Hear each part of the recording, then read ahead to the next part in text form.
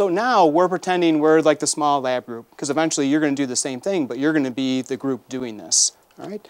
And what were some central ideas you saw out of that text? That, like, even though exergonic reactions happen spontaneously, they may take a really long time to happen, so if you add an enzyme, it'll, like, speed it up a lot.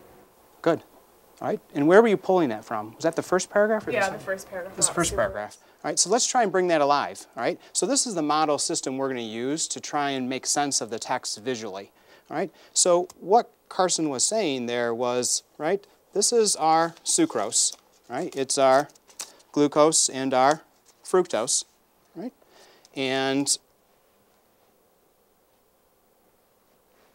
is it going to hydrolyze?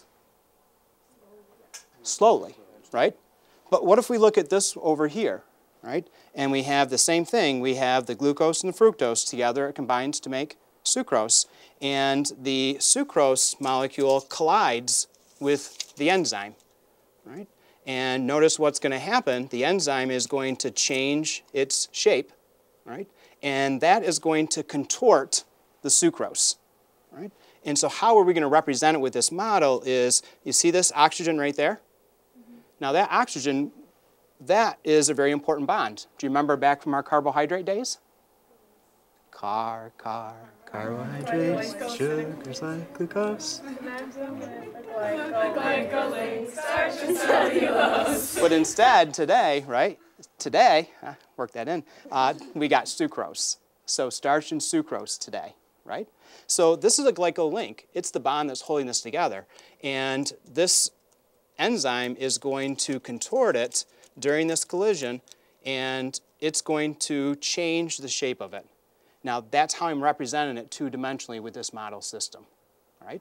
And then what's going to be the result of that? It's going to do hydrolysis. What does that mean?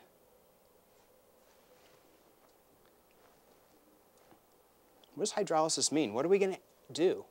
What does hydro mean? Take those terms and apply them to the model system we have. What you literally do is going to be the same, but we should be able to apply more terminology to that process. What terminology can we add to this same system we've been using here? The sucrose, the sucrose is the substrate. Excellent. And when it's connected with the enzyme and the H2O is on the carbo bond, right there in the middle of the bond, the H2O is there. That's the enzyme substrate complex. Okay. So when they're connected? Connected, yeah, yep. Basically. And the active site is like where everything connects, where the sucrose connects to the enzyme. So this? Yeah, the pink. Perfect. Yep. And the induced fit is when the little flaps, I guess, like fold to meet the shape of the sucrose.